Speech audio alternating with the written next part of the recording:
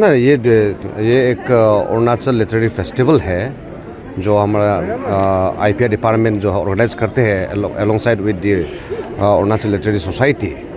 तो ये एक प्लेटफॉर्म है जो हमारा यंग बडिंग जो टैलेंट स्टूडेंट्स और यूथ्स लोगों को एक प्लेटफॉर्म बना के रखा है ताकि वो अपना एक टैलेंट को शोकेस कर सके। और ये आज इनॉग्रेशन है, नेक्स्ट 2 डेज़ में अक्रॉस इंडिया से कंट्री से अभी लोग इमिनेंट जो राइटर्स है ऑथर्स है आया हुआ है। तो उन लोग जो है अपना एक्सपीरियंस अपना नॉलेज सब कुछ को नेक्स्ट 2 इयर्स में शेयर करेंगे। और we have invited the students from across university and colleges to be part of the festival. तो सर जैसे कि न्यूली जनरेशन जो बॉयज़ एंड गर्ल्स उनको आपका तरफ से क्या मैसेज आएगा? ना देखिए समाज जो है literature plays a very important role in the society. So it will be good that our young and students should participate in this festival enthusiastically. कुछ यहाँ से फ़ायदा होता है ताकि this can become also their career option. तो ये एक बहुत बड़ा एक प्लेटफॉर्म है क्योंकि यहाँ में काफ़ी जो एमिनेंट ऑथर्स है लिटरेचर है सब आया हुआ है तो they can learn from this.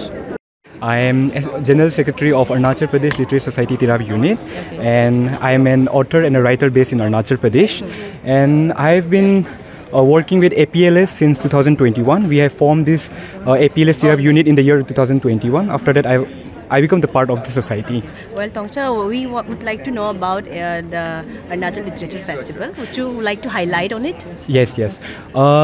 As long as I know about this society, that we are like giving the platform and opportunities to all the young writers, all the budding writers of Arunachal Pradesh. We are just focusing to see and leave a legacy of literature in Arunachal.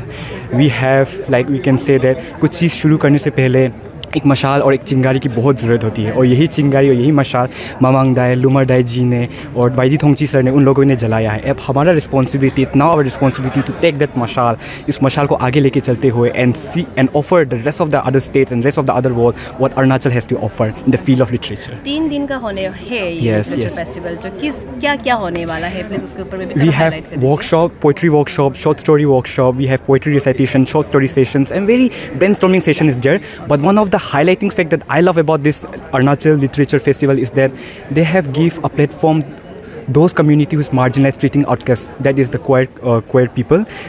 We have a queer sessions also, so a lot of queer community, LGBTQ community people are joining with us.